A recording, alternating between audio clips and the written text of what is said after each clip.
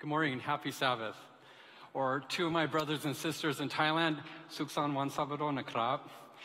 My name is Pastor Ernesto Douglas Venn, and it's an honor to be here with you and to help keep this focus on bringing hope and healing to our cities.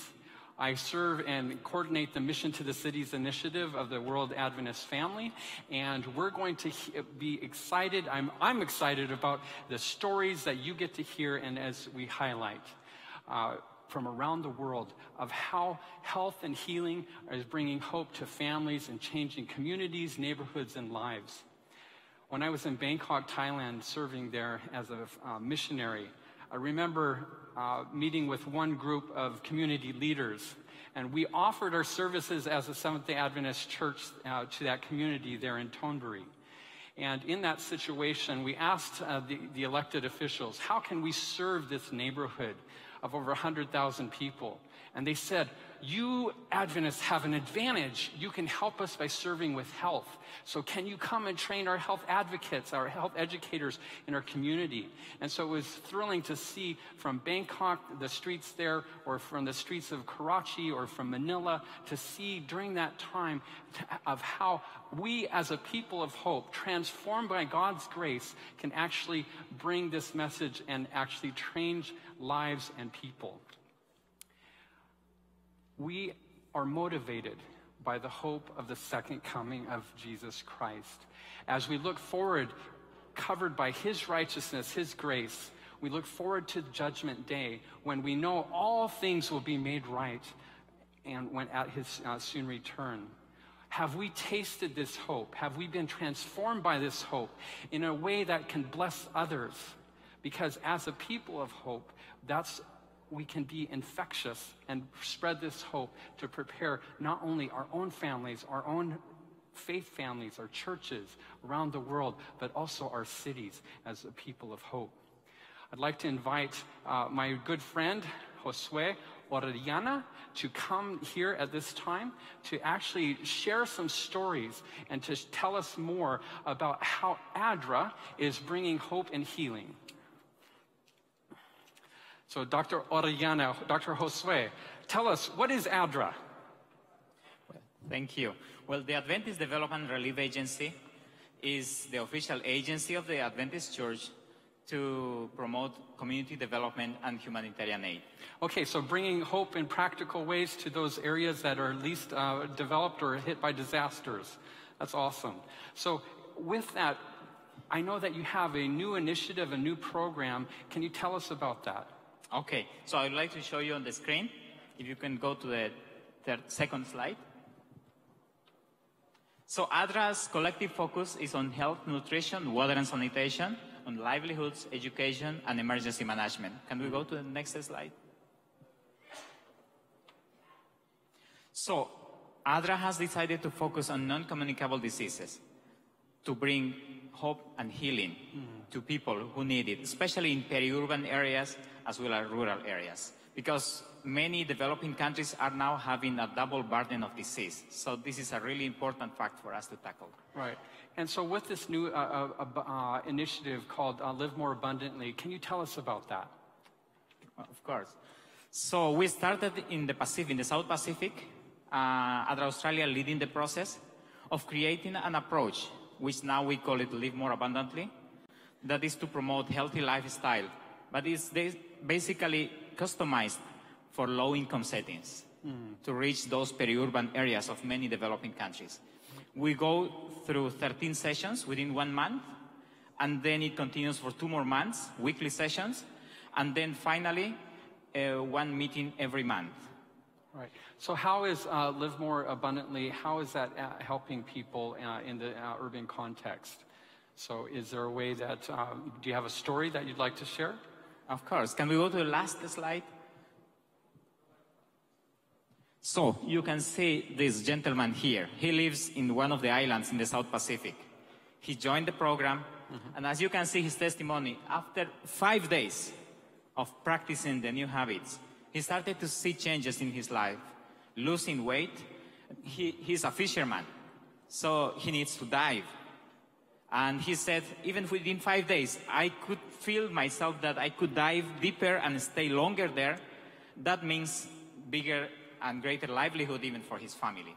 Wow, that's great. It's awesome to hear on how through this program you're bringing hope and healing and bringing to those communities. Where else are you working with these pilot projects? I know I had a chance to hear some of those stories, but what other nations are you using this Live More Abundantly? Well, we started in several islands in South Pacific. Then we extended it to Asia, to Cambodia, Thailand, Nepal, and now we extended it to Africa. So we are starting in Zimbabwe. We expect to extend it to more countries in Africa and soon to Latin America as well. Very good. And so how can people learn more about this initiative? Well, I would like to invite everybody to join us, to support us, to work together. Here there is an email address. You can reach out to us and we can get engaged. Very good. Well, thank you, Josue. Any other things you'd like to share as you close? Well, we believe that by following Christ's method, by mingling with people, by ministering to their needs, we can really show to them that we really truly care about them and about their needs. Very good. Thank you so much, Josue. Isn't it exciting, family, to hear on how ADRA is actually making an impact addressing the lifestyle diseases around the world? So that was thrilling. Thank you so much. I'd like to invite Dr. Linda Ko and Dr. Sostan Mafune to hear, and they're serving as the directors of the Children's Ministry Department for the Adventist Church at the General Conference. And so, Dr. Linda and Sostan, welcome. Thank you. And happy Sabbath. Happy Sabbath. So how do you guys give the Sabbath greeting in your language where you guys are from? Ansira Kwaila. Okay. Sabbath alabuino. Okay, very good. So thank you. Tell us, with children's ministry, how are you mobilizing the family worldwide, to the Adventist family, to actually bring hope and healing to the children in our cities? Besides just organizing our programs, we also develop many resources to try to reach the kids in the city. So one of the things that we have done is developing DVDs, animated DVDs, to teach about health, celebrations. So our latest product that have just come out from Pacific Press just last month is Say No to Drugs, which is an animated, and it's produced by my very gifted musical associate, Dr. Mafuni, who is he loves music and loves children. Yeah. So he has written all the songs and also the whole drama, which is so we hope that it can reach many children, because today children are technologically very oriented to it. Yeah. So how can people who are interested, how can they avail of this new resource? Many of them, we send them out free to our division directors, and they dispense them out to the unions, all the way to the local churches. And also, they are being sold by Pacific Press in the local ABCs. Okay, yeah. Very good. But if they write to our office, we're happy to share them. We cover different issues in this DVD. Why children are tempted to use drugs: peer pressure, divorce, environment. We are going to show you a clip now where I talk about low self-esteem, why many kids use drugs. They used to call me Shorty, Shorty. They tease me all of the time. They used to call me Shorty, Shorty. Everywhere I went, I really didn't like it.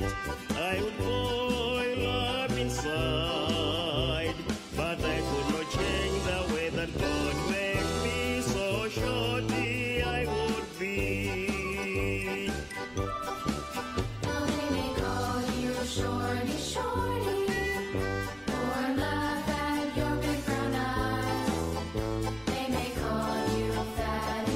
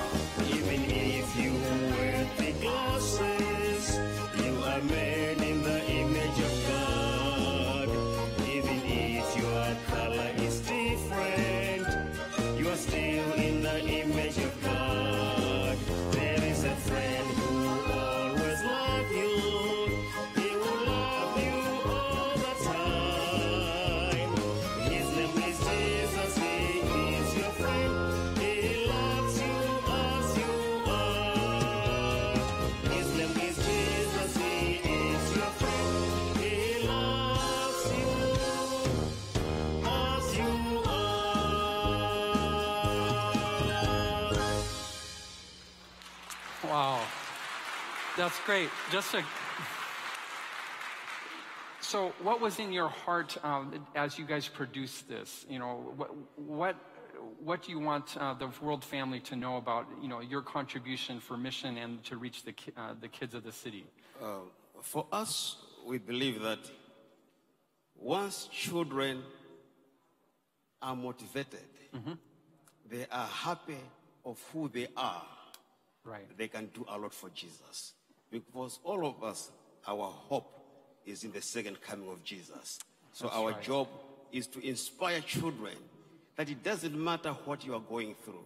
It doesn't matter how you look like. It doesn't matter how short you are. You are still made in the image of God. That's right. That's right. And I know that these addictions are coming at such a young age, and it's so great to see on how you are making this resource and to help inspire and our world family with children's ministries to help address the temperance needs from around the world. And right now, what languages in the future are you planning to, is this tool available in? Right now, the first one we produced was 2 years ago, is Celebrations.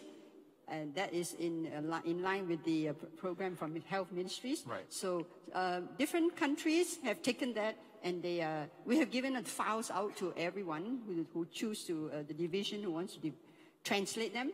And also that's what we hope to do, that they can either put a subtitle or they try to dub it. Okay. But the songs are so some of them, I'm surprised, they have just taken this song and translated into the Croatian language. Awesome. Yeah, it was just beautiful to see. So we can go ahead. We usually send out the files to help so that they can have access to all the children around Very the world. good. So thank you so much for sharing on how you are helping the kids to have hope and healing and preparation for Christ's soon return. Thank you. Thank you so much.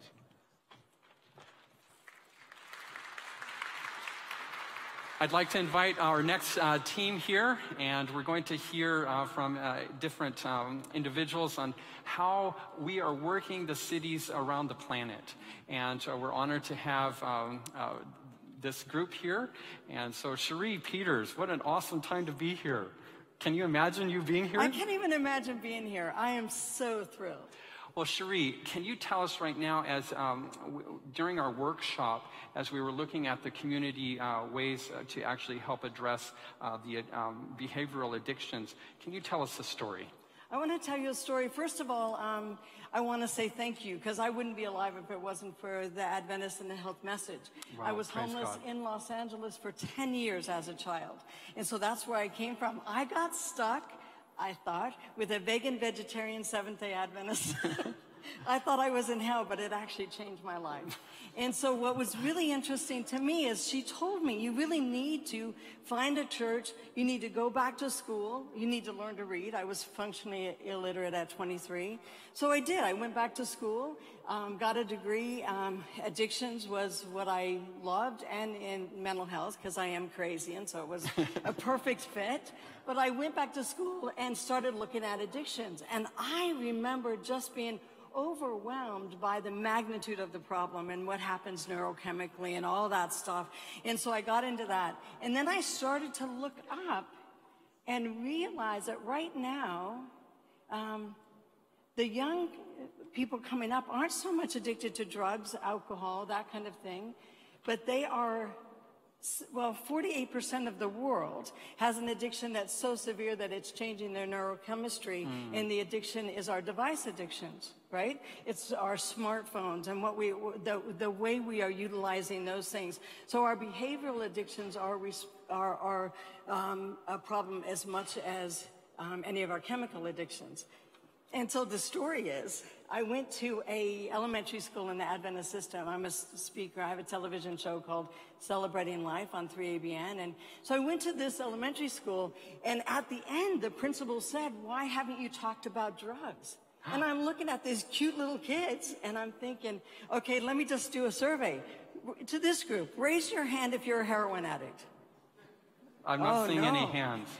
Raise your hand if you smoke pot. Well, don't do that because you'll call yourself out. But, raise your hand if you're, and I said this to all these kids about a various number of addictions.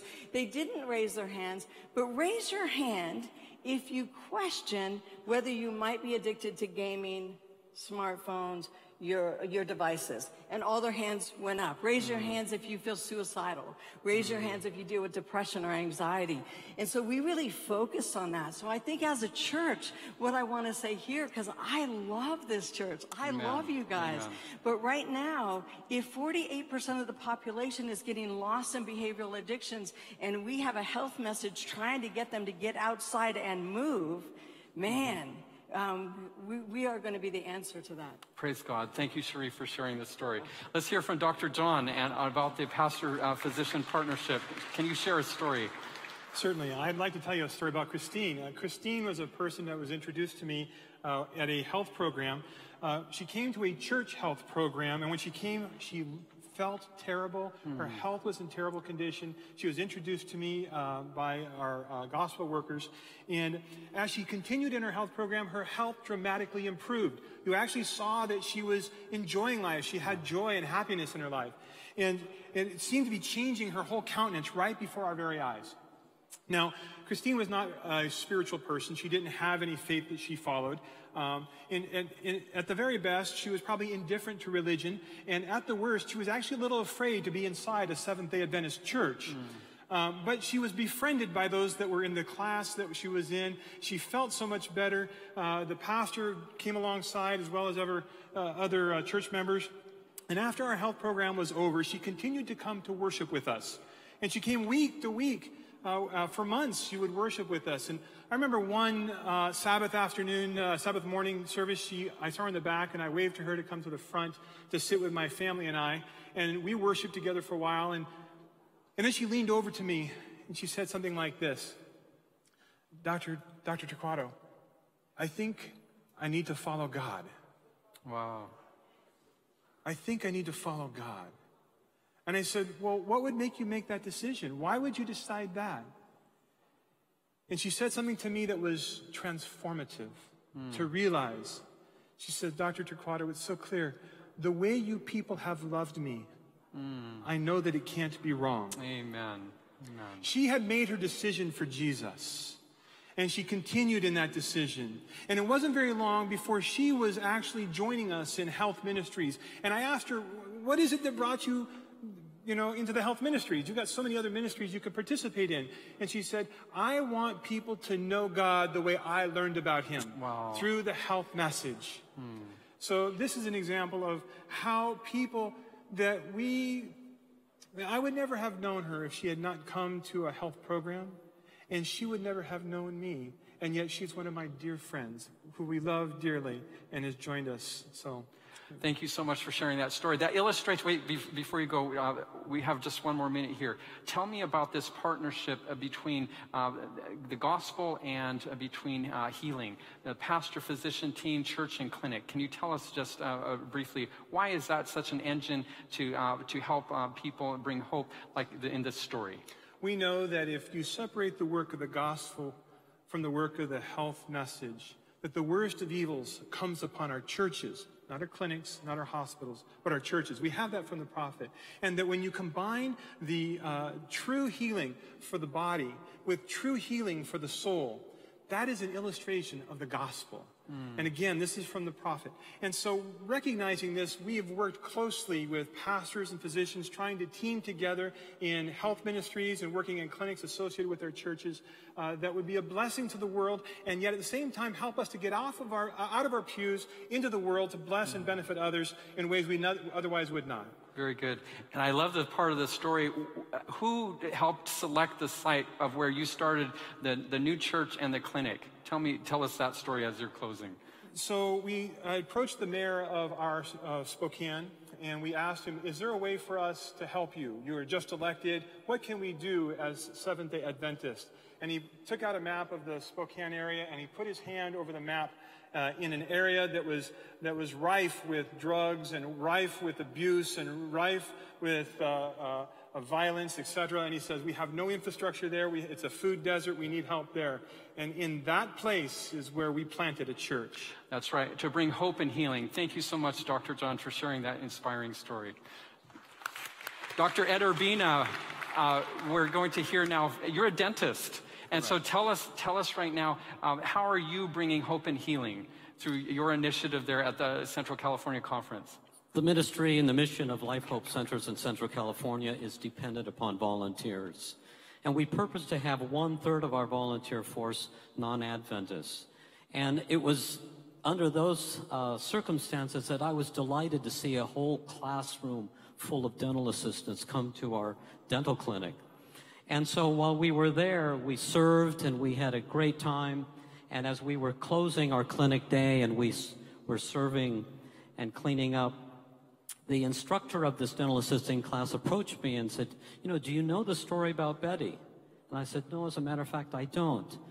Betty came to your clinic here last year as a patient. And she was impacted by the compassion and care that she received, that she purposed in her heart that I want to be a dental assistant and do the same thing and provide the same care that I received. And so she enrolled in the local dental assisting school. And so when we were there that year and she heard that Life Hope Centers was going to be in the community, she insisted that her whole dental assisting class, along with her instructor, participate in the program. And so we see an example of an individual that came in as a patient and is now serving as a volunteer, one that has now hope and purpose. Another individual that we had, and while we were serving in the Bay Area, was a dentist, a Syrian-trained dentist. And so she came across a flyer for Life Hope Centers in her condominium. And so out of curiosity, she came over to the clinic and asked how she could help. And so we said, we would be delighted to have you join and help with us. So she served as a dental assistant. She was so excited about what was happening that she called her husband, who is a software engineer in Silicon Valley, and said, you have to come over here. He came over and we were able to serve him with dental services as well. Subsequent to that, she emailed me and I said, I had such a wonderful time. I want to be a part of this. And so she has been a faithful participant in Life Hope Centers, also inviting some of her Syrian colleagues who are physicians. And so the last email I got from Jasmine was that she said, Dr. Urbina, I am interested in establishing my license here for the United States, and I have discovered that your school, Loma Linda University, provides an international training program for dentists. And I also realize that it is a spiritual school. I intend applying for the program there. That's great. Thank you, Dr. Ed Urbina. So before, I forgot to ask, tell me, with this this initiative that Life Hope Centers that you're doing in the region of Central California, describe what that is. You're doing a mobile and portable dental, and tell us about that. Our program is unique in that we have a mobile, portable dental clinic, a 10-chair clinic that we take to various sites. We purposely set up our clinic sites with the church so that we associate the care that the community receives with the local church. And so it also gives us the flexibility to adapt our clinic size based on the facility size site. And so it's a program that provides free dental care, free vision care, and medical screening. Very good. And tell us about your schedule. Is this something you're doing once a year, once a quarter? The demand for dental services and vision services are tremendous because of the way our health system is set up. And so we're doing a Life Hope Centers clinic program every other week. We are currently booked completely all the way through 2021. Wow, that's amazing to hear how dentists and working together and using health and healing, working with churches and faith communities to actually impact the lives of those many cities in your region. Thank you so much for sharing. Camilla, you're from Sydney, Australia. Yay, welcome. That's right. Originally from Brazil, myself and my husband, we used to work in investment banking, and we decided that we wanted to invest in the best, most valuable asset that we have, people. And we were invited, after going to Rise, Australia, to be part of the North New South Wales Conference and minister to the cities, and especially for the young professionals and young families. How are you doing that? Oh, we're very excited. We arrived in Newcastle, where we're placed, an hour and a half from Sydney, and where a lot of the young families and young professionals are actually moving to establish themselves. And we started a program that involves, it's like centers of interests. We decided that we didn't have a lot of money, we didn't have a building, so we wanted people of influence in the city. Right. And so we have a ministry called Seeds Newcastle that is attached to our church plant, that is a house church. And I just want to share a story Please. of Erica. There are many people that will come to our programs. Basically, we started advertising through meetup.com, Facebook events, Eventbrite. And Erica is a girl who lives in Sydney, and she's been working in Newcastle during the week. And she was looking for some friends from community, and she saw that we were advertising for a cooking class, because we're advertising for cooking classes, walking groups, climbing, hiking, all sorts of things that people can sign up to and come and join. And so Erica signed up, and she was actually part of one of the very first cooking classes that we held at my house. Wow. We didn't have a place, but we did it at our own house. And she came. So this is Erica in the photo. She's actually on a sourdough workshop. And this is Erica and her husband. After a while that she started attending more of our workshops, she enjoyed.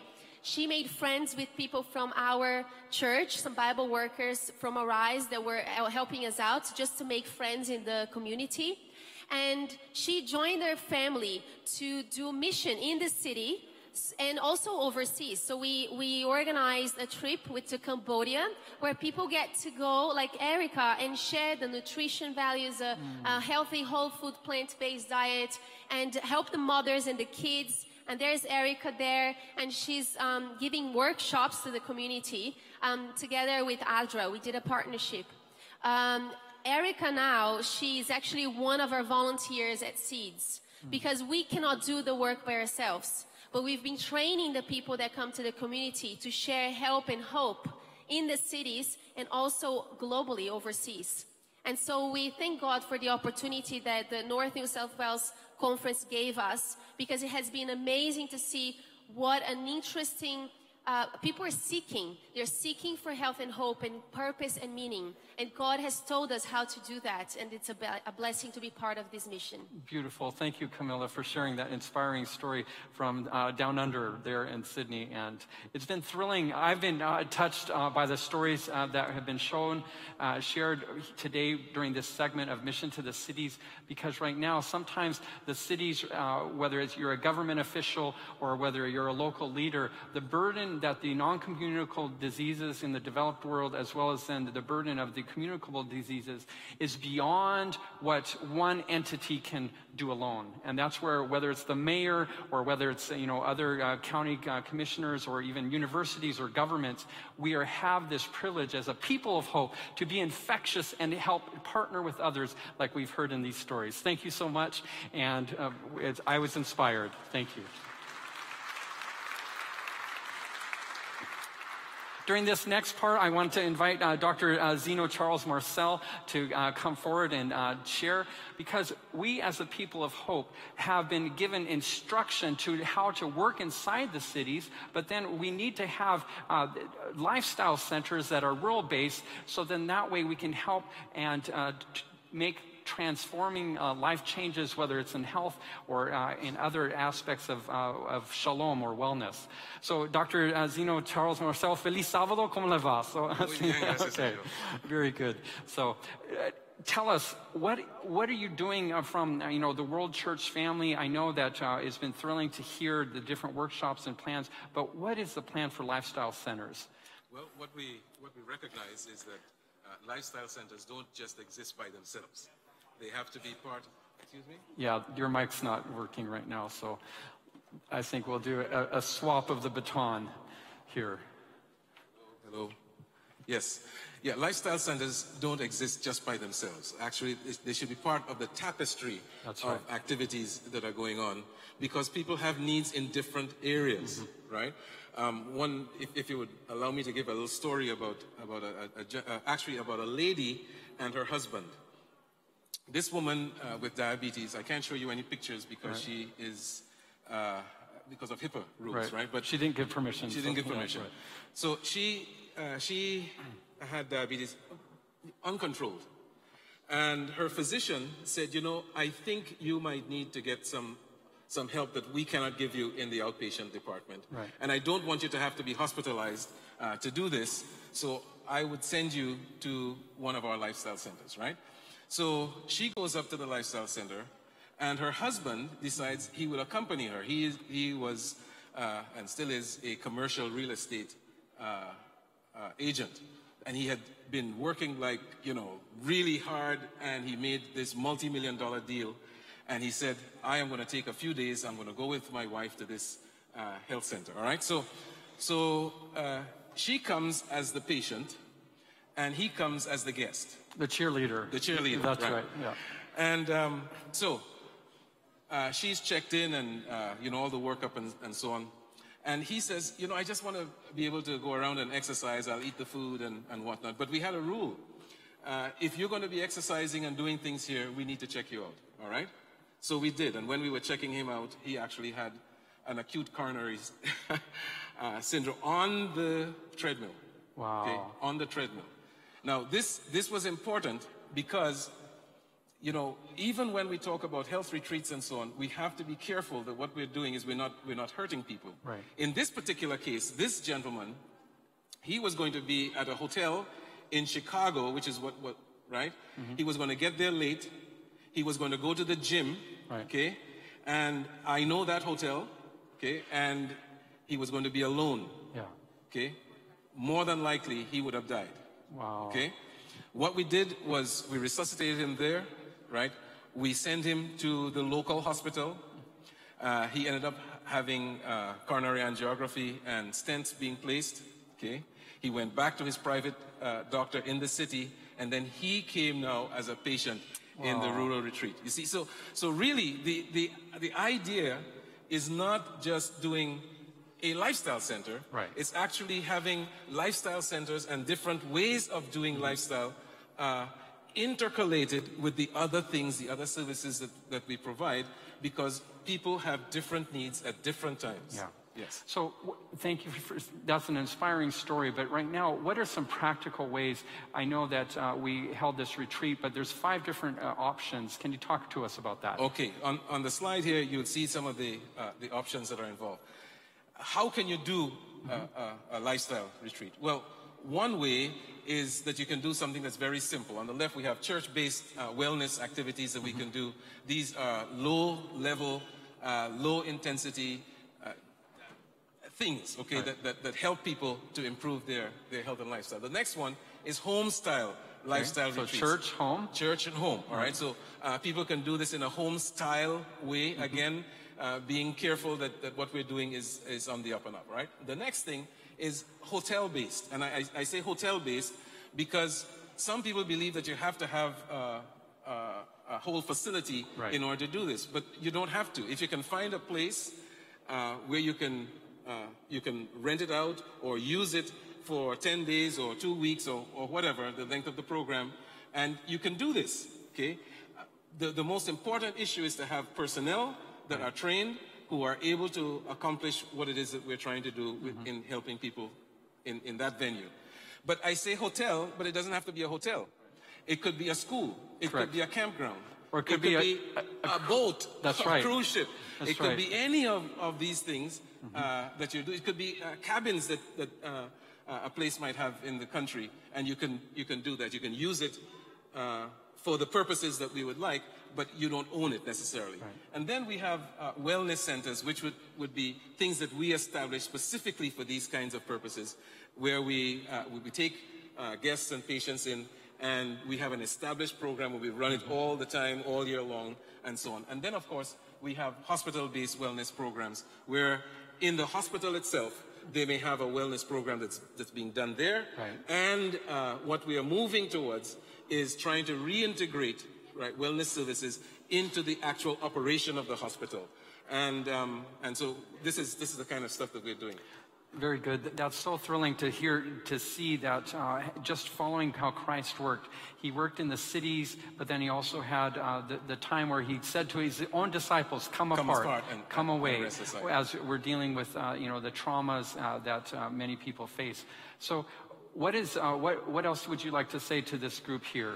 Well, we have in the audience actually people who have been involved in things like this. We have an ongoing project with a group in Guadeloupe, for instance, that have been involved over the last 10, 12 years of taking people from Guadeloupe and from other French-speaking areas to an established lifestyle center that sets aside time for us in Romania called Hergalia. And so we go there, the individuals go and we do what is necessary, right? And they go back home. And this has been going on now for many years. As I said, some of the people are here who were involved in that project. And we have other projects that are similar. Right. And these things are ongoing and they're producing very good results because we love people and we want them to prosper and to be in health. Very good. Well, thank you so much. I see here on the slide you have, 9 different options. Yeah. You have time to share one more. Okay. Well, sometimes we can do things in a camp meeting. I remember the first one on the list, they had a camp meeting, and the camp meeting usually runs for a week. Mm-hmm. Well, we said, can we do it a little bit longer? So we took both weekends, right, and we extended the thing to 10 days, okay? And churches actually recommended their pastors to be involved. So right? the pastors need the healing too. So the pastors needed the stuff too. Right. And of course, some of them were very recalcitrant. They thought that this wouldn't be very good for them. But it meant that they didn't have to do all of the work of setting up the camp. Right. Okay, so some of them did that because of it. Let me tell you, this transformed in one conference. It transformed the way they looked at even spiritual health. Wow. Okay, because the individuals realized that it's not. The body and the mind are not disconnected, right? They're actually connected, and it actually changed the pastors, and it changed the congregations, and it changed the way that they even related to people who were not Seventh-day Adventists, who they love in their neighborhoods and their communities. It changed the fabric of what they were doing. Very good. And if people want to learn more about this, how can they find out more? Well, they can get in touch with our office at the General Conference. They can go to our website. They can leave a note.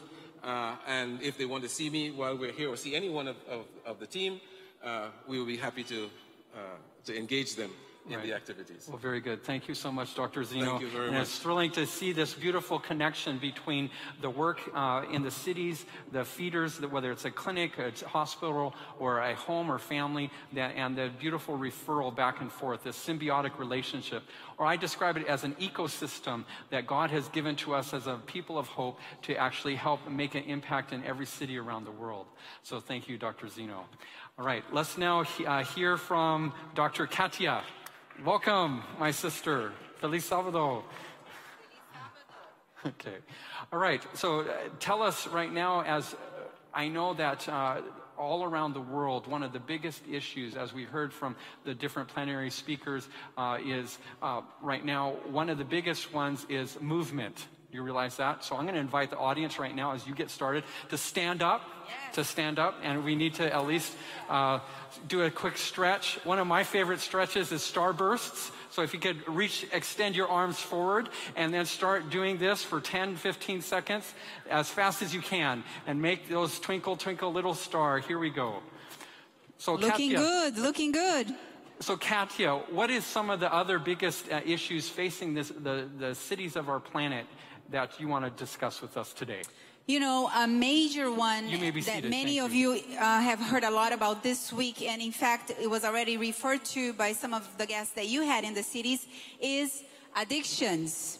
It is also at-risk behaviors that lead to death, like suicide and gang involvement, violence, among youth in particular are young people all over the world.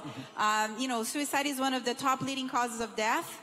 And also, the engagement with addictive behaviors, with violence, with early premature pregnancy outside marriage, and also all kinds of things that really impact life, health, and bring premature mortality. Right. So with that context, so what are we doing about it?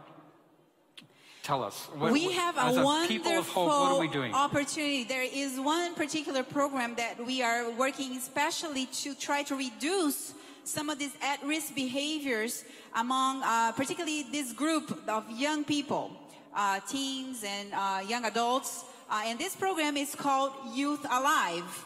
I'm not sure how many people here have heard of this program. How many? Let me see the hands. Okay. How many people have actually been involved in a Youth Alive program?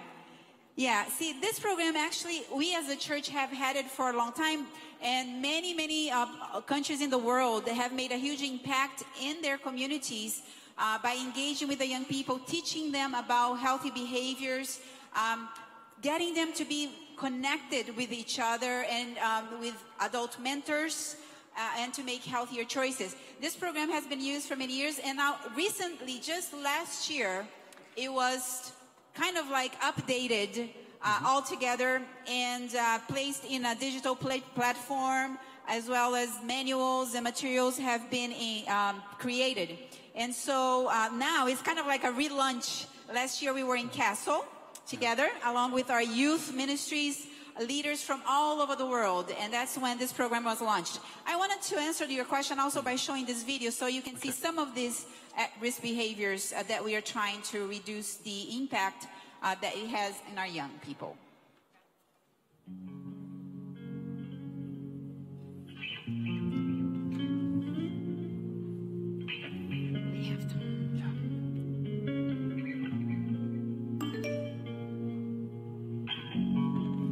Did that sound familiar?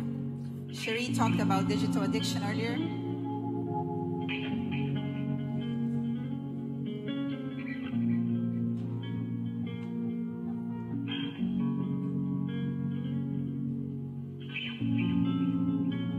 Gaming, huge problem among young people.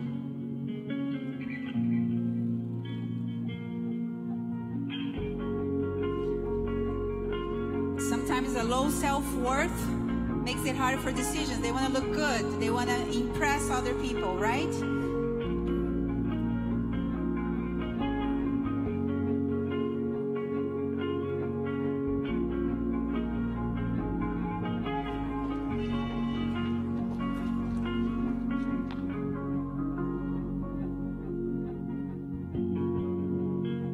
Unhealthy foods connected with, again, addictive behaviors can shut off relationships.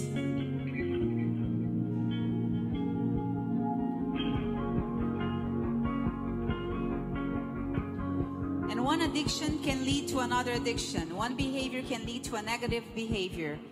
And that's sometimes alcohol can be the door, or marijuana can be the door to harder core drugs. But there is hope, amen? Amen. Youth Alive tries to teach young people that there is a better life to live. You can find joy in relationships. You can eat healthier. You can lay aside your technological equipment and discover beauty in relationships. You can get out of the house, right? And do what? Movement, exercise, fresh air, sunlight.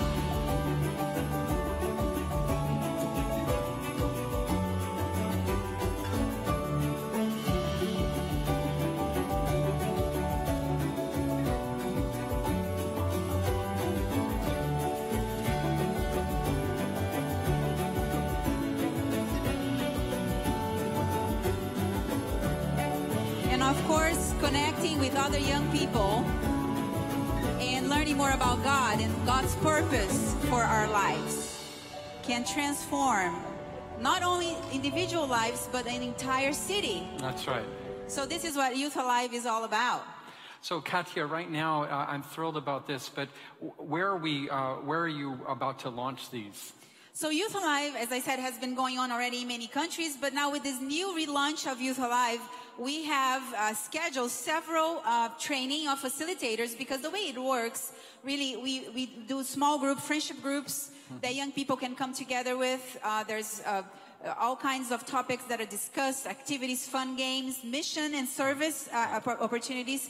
And so we're trying to go train facilitators first so they can know how to use this properly. And we have right now 4 different scheduled trainings just this year. We're coming to Europe, to the Trans-European Division in the country of Albania.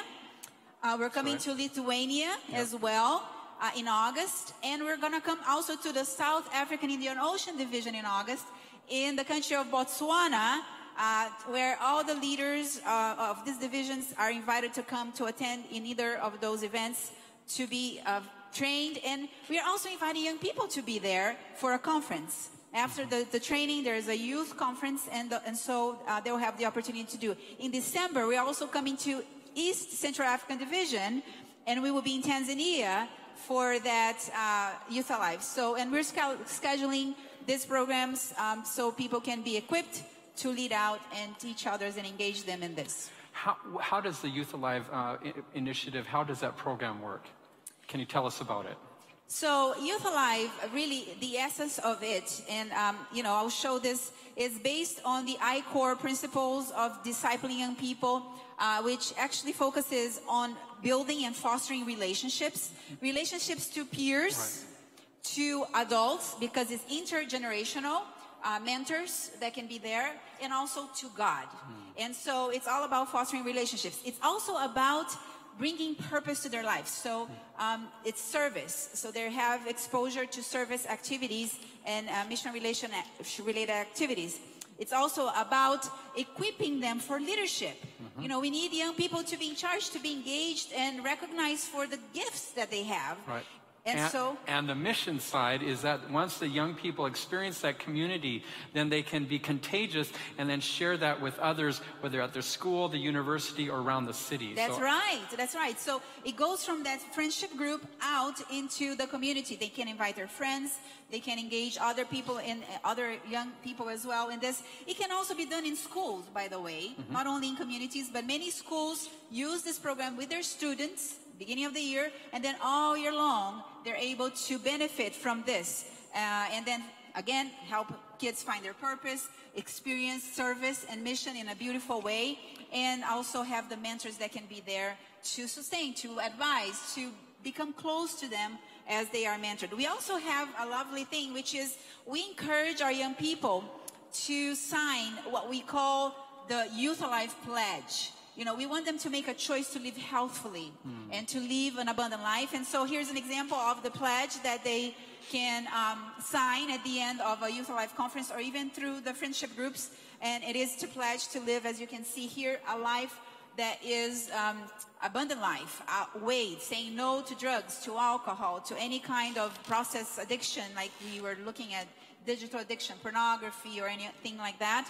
And instead to spend their recreation time doing fun activities, relating to others, and doing service activities as well. So this is like at the core that we can help our young people grow themselves in a small group of friends and in a community and in an entire city, and hopefully in the world. That's right. So we can make an impact. And how can we learn more and stay in touch? So as you can see on the screen, we have a website that was developed in this redo of Youth Alive. It's the youthaliveportal.org, and there is a whole area just for young people. They can go, there's classes there, free classes, there is ways that they can communicate, free books on related interesting topics for young people. There are all kinds of resources for them. And then we also have a Youth Alive portal for leaders, where leaders that are here, people that want to lead out on this or start this in their community, in their church, in their school, they can sign in and download all of our resources Of course, we have the social media there, Instagram, Twitter, and Facebook. But in this portal, people can actually go and download our manual. We have a facilitator manual, we have a participant manual, and we have a handbook, which, by the way, all of you here who would like to have the handbook, this is what it looks like. We have lots of them. We had it in our booth. It's free. If you'd like to know more about the program, in the back, perhaps this afternoon, we can have some of this if you would like, if you did not have a chance to get a handbook. And this really explains. We want all the leaders to be involved, and we want to be able to see a change in people's lives. That's what is the core here. And how is this resource developed? Oh, it is developed both in a collaboration. It's not just health ministries. Right. This is the beauty of this comprehensive health ministry perspective. Youth ministries is very much involved. We work together on this.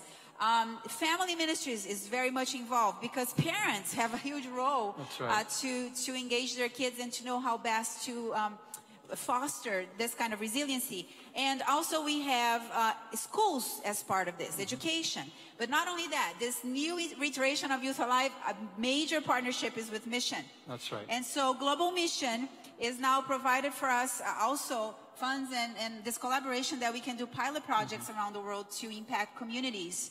And we're very excited about that partnership. That's right. Can you tell us the story of how this initiative of actually, how has it changed one person's life? I love the story of Orgil. It's actually Pastor Orgil. He came to a Youth Alive in Mongolia, originally Mongolia. He was from a Buddhist faith tradition, came with two other friends. They were, at that time, abusing alcohol. They were doing drugs. And really living a meaningless life, which he says had no purpose. But they heard about this Youth Alive Congress happening, or it's actually a conference where young people would gather. And he was invited by someone, and he came with his 3 friends. And this is what he told me when I met him in Castle last year. He said that during those 3 days at the conference, he felt something different he's never felt before. Suddenly, he felt he had purpose in his life. Wow. And he wanted to help other young people. He realized he needed to quit those things, but he didn't know how. But somehow in that conference, he felt strength and an impression in his heart that there was a God that could help him. That's right. So in that same conference, at the end of those 3 days, he decided to sign the pledge. No, I don't want to do these things anymore. He decided that he would ask God to help him to quit. And as he did that, he left that conference, and his friends committed. He said that they left those behaviors behind. It was easier than he thought with the help of God. And he decided to dedicate his life in service. He today is a youth leader in his community, in his country, in Mongolia. And he's also became a pastor. And he is now leading other people. He continues doing Youth Alive events there, friendship groups, and now sharing his experience. His 3 friends also did the same. That's and they're awesome. all ministering, to the young people in Mongolia and to other communities as well. They are serving, and that's what they do. It was a transformation of their life. That's beautiful. So here we see this one story from one life right now where this initiative of Youth Alive is helping to actually break those addictions. But right now, what about the rest of the World Church family? What are some resources? Can you tell us about Adventist Recovery Ministries? So this is particularly for youth that we were talking about, but we have, as you heard yesterday, I mentioned about Adventist Recovery Ministries in the training that we were having here, or Thursday I mentioned it here. It is this ministry that actually is to help people recover for whatever addictions they may have. Any age, any way of life, any culture, and we were working with different cultures on this. I wanted to actually ask Dr. Hanaka Tan to come here. She is one of the people that have taken this ministry in the country of the Netherlands. And she actually, we went there. We were there, I think it was a couple of years ago. And we did a training. Is that right? It was 2 years ago. 2 years ago. And if you can get her mic going, it would be great. So in 2 years ago, you had a group of people, beautiful group that came in a Trans-European division to the Netherlands. And that's when they got equipped to do this. And in fact, I think we have a picture of just the Netherlands group here. Not only the Netherlands group, these are the trainers from the Trans-European division who are allowed to train the facilitators. Okay. So they were there and they were now prepared to start groups. Tell us a little bit about how this has impacted the community there after the training. It was a life-changing program. We had 3 active groups there, and we see some beautiful results when people going and do the program. And I'm thinking about a young lady who was sexually abused several years in childhood. And she started the program, and she left God when she was a child. She asked me a lot of times, where was God at that moment? Where was he? And she couldn't understand why I was a Christian. And I'm working with her now more than for a year, and she found God again. Amen. Amen. The last time she was in a church, she was 13 or 14, and she went to church again. So it's life-changing for the people who we are working with it. And it's a very easy program. It's easy to use. It's a group. We have to learn to share our problems. I think that's the most difficult part of it. It is, isn't it? To be vulnerable, to be able to open up about our difficulties. Now, tell us a little bit, because you had an interest in this. They went on, they translated this to the Dutch language, as you can see, the facilitator manual and the participant manuals. Tell us how this impacted your life. Why did you want this there? I had a life-changing experience also. I went for the training in the UK, and the health director at that moment in the Netherlands asked me to look if it was a program to be translated to Dutch. And I didn't have a problem. I was healthy. I was not addicted. I was as it was. But when I was following the training and I was working with the steps and translating, there was a life change. There are 2 parts in women's life you will not talk about, and you will not share: your age and your weight. And I don't tell you my age, but at that time I was overweighted. And I was working the steps and just saw that I was food addicted, that I had some problems I didn't like. You like food. You enjoyed food, maybe too much. And you too realized much. that there was something that maybe There was needed something that was caused that. I was working on myself with the steps, and I've lost at that moment 20 kilos. Wow. 20 kilos Praise by God. being in the program. And I Praise had a God. relapse. I was suffering breast cancer 2 years ago, and I had a relapse. But through the steps, again, and I'm lost now more than 30 kilos. Wow. So it's life-changing Amen. for the people who work with it. Amen. Amen. Praise God. Praise God. Thank you for sharing, Hanneke. How do you envision this helping the community, the city there in where you are, in Utrecht and other places? Yeah, we have 3 active groups. I'm working as a buddy in the week with a woman. And the active group started in a Sabbath school. They planning an extra group for the people who want to share. Wow. And we want to share it because we know that the only reason we do this is that the only way is that God set us free.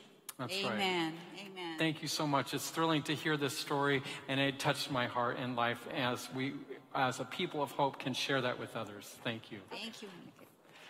All right, Katya, right now, what's next? So this is not the only program for addictions. We actually have, many of you have heard of the Breathe Free 2 program, which is our Stop Smoking program.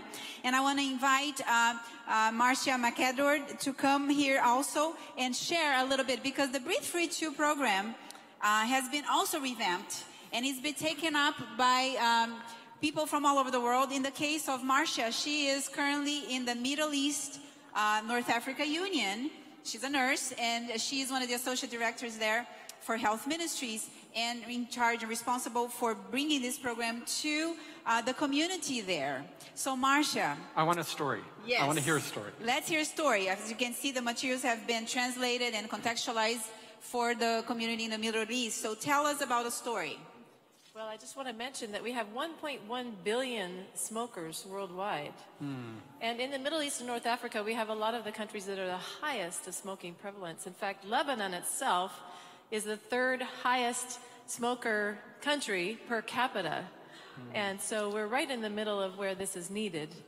So we praise God for the Breathe Free program. Really, we find it's a way that we can connect with people and really get to know them and help them to find hope and healing in their life. So I want to tell you a story. It comes from the Emirates, and it's 37-year-old Fadi is his name. And he started smoking at the age of 5. He picked up the cigarette butts from his home and started sneaking them around the corner and would smoke them. By the age of 10, he was smoking a pack a day with a friend because he had a little bit of money from his mom. And then when it came to 18, he was already smoking 2 packs a day and smoking marijuana. Fadi thought smoking would be a part of his whole life, and yet he didn't want it to be. So he tried himself to quit. Unsuccessfully. He would maybe go a day, but he couldn't continue it. So he's very discouraged about this. So as we brought the program to the area, a group began to pray. And one of the people in the group knew Fadi because she worked with him. She says, let's pray for Fadi. Let's ask the Lord to bless him particularly. So they began to pray for Fadi by name. And at that time, we found out later, he began to have these thoughts. I'd really like to quit smoking. I know it seems like it's going to be a part of my life forever, but if someone offers to help me quit, I will accept. And he came to this conclusion just before his coworker asked him, would you come to our program we're going to have? Immediately, he said yes. Praise God. And so he came to the program, and it's over 3 weeks. And it was one day at a time for him. It was not easy, but he had really good support. And so sometimes they would even go running in the evenings. They would spend a lot of time together as a group. And this really helped Fadi to take this one day at a time. And by the end of the program, he was smoke-free. Wow. Praise God. Amen. Praise God. That's And he great. said to everyone, I can't believe this is real. My family doesn't believe me. They don't think I can do this. And you ask him now, and he's almost reached 2 years smoke-free at this time. 2 years smoke-free. Wow. Those of you that work with addictions know that there are oftentimes, they may go smoke-free for a month, 2, 3, but it's not a lasting change. Here, 2 years after, he's still smoke-free. And he says now, I feel like I've never smoked a day in my life. I don't want anything to do with tobacco. And I praise God for what he has done through this program. Praise God. Do you have another story? Well, we do have a question at the end of a recent program that an Arab was asking one of our facilitators. He says, what's the magic? They sat down together and he had an interview and he says, what's the magic? I've been smoking for over 30 years. How come now I come to you and I've quit tobacco? How can that happen? So our facilitator said, well, those who really want to quit, it only takes a little nudge to get them started. But then the group support is what helps them to become tobacco-free as well as to learn how to live tobacco-free. But then he's pointed up. He said, it's God that gives you the strength to do this. That's right. So this is what the Breathe Free program does in our Middle East and North Africa communities. Thank you so much for sharing. So Doug, as you can see, lives are being transformed all over the world. There are resources available, and we pray that God will continue to use people to be equipped and share that with their friends in their communities in cities around the world. Very good. Thank you, Katia. Thank you, Marcia. I invite you to stand up, and as you're applauding, as we to take another quick stretch break, as we now invite our next person, Dr. Torben Berglund, and to give us a discussion about MindWell, of how, as we're looking here with the theme of our conference, with your brain and your body, how can we incorporate this program? Tell us, Dr. Torben, what is this program that you're wanting to share? Well, you may be seated. Thank you. For now, Mindwell, it's been a dream. Okay. It's been an idea that we've been working on for, say, the last 3 years, basically. And a couple of years ago, we walked around in St. Albans, England, and talked about it. That's right. But I'm excited now because now we're moving beyond just it being a dream, an idea. This fall, we're moving into development, production of Mindwell as a comprehensive mental health resource for the church, but also something that will be available freely for everyone. Wow. And I think we are in a quite unique situation with a great opportunity because there isn't really that much out there, and definitely not for free. Right. What this will be, this is a long-term project. I think this will keep me busy for years and hopefully others too. But what we're going to do is this, we're starting with an online resource where people can go on their computer, on their app, and go through sort of a self-guided education on like the fundamentals of what is good mental health, what does it take to have good mental health. And one of the things as a psychiatrist, as a psychotherapist, when I was working clinically, one of the things that I was frustrated about was that, well, I have all this knowledge myself, I have all these theories, but we don't have a tradition for actually sharing with this with a patient who really needs it. So this will be like taking the best from psychology, from psychiatry, everything based, saturated with our values and principles, and making it available to people so they can educate themselves, to understand themselves better, but not just, this is not just for people with a mental health disorder. Right. This will also be, I think, a great resource for anyone who just want to improve their quality of life when it comes to their mind, their mental health, their relationships. But also beyond that, if you are in a situation where you want to help others, if you are a teacher, a pastor, even a health professional, I think this will be a great tool to go and learn more about mental health. Right. So maybe can we see the next slide? Tell us where are you planning to distribute this, or I mean, how are you making it available? What like the first part of this initiative program is to develop like an online tool that will be available to everyone. Later on, we will, based on the material we have, all the media content, we will develop into something you can do like in a church, a small group. We'll use this material to have a book, that kind of things. But really like using modern ways of communicating. This online tool will not be a person standing in front of the camera and speaking. Right. We will have animation videos, we'll have short films, people telling people stories. Right. There will be self-assessment, quizzes, really an interactive tool that people can do. So this, we are now in the design process of the logo. This is not the final logo, but I just wanted to have something to show. We have a website address, it's mindwell.org. You can go, it tells more about the Mindwell, the thinking behind it.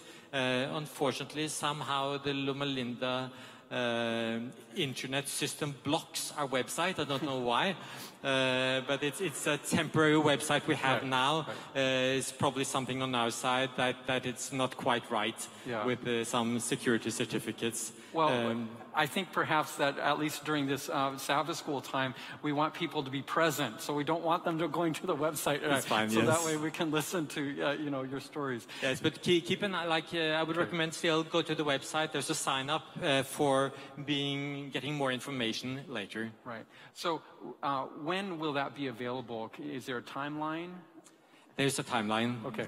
I wish I could say it's coming very soon. Soon, okay. This is an ambitious project, and it's expensive, and it will take time to really go through the development. What we are starting now, we're starting working on it.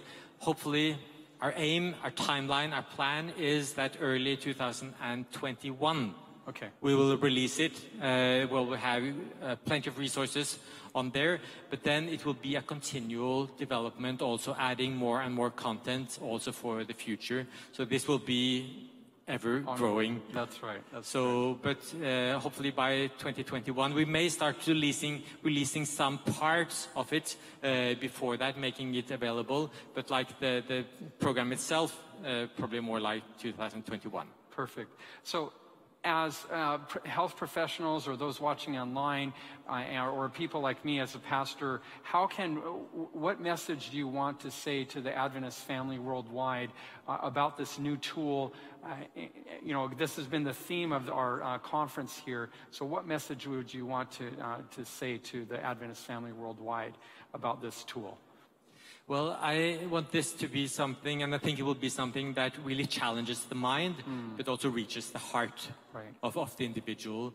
And there's so much potential. Like, I think many people like you, as Adventists, and also the population in general, we are sort of fairly well educated on what it means to be physically healthy. Right. My experience on when it comes to the mental health is that many people lack really sort of actually some of the basics that can really make a big difference. So this is not rocket science, what we're going to do, but still it's providing this information, these models of thinking, understanding. I think it can make a big difference. So I really hope that when it's available, that people can use it. And as been the theme here, the more you understand about mental health, the less the stigma problem, I think, will be. Right. So in order to deal with the stigma problem, we need to educate ourselves. So that's both a way to make, or to be able to support all of us better. Very good. Thank you so much, Dr. Torben, for this information, and as well as it's a way that we as a people can actually help not only our own family, but share that with our communities, our neighborhoods, our cities, and even the nations of the planet. So thank you so much.